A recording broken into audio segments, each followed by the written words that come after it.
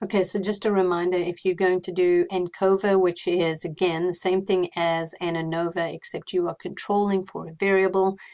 Remember, when you have three groups and you're going to do an ANOVA, you have to have a column that is the groups. So your 1 here represents your control, your 2 represents your 15 minutes, and your 3 represents your 30 minutes. So I can select that, and that's going to tell me what groups those are. So again, notice what Andy did here is he used his data, but he said, okay, we went out and we measured a whole bunch of other people. We also measured their puppy love.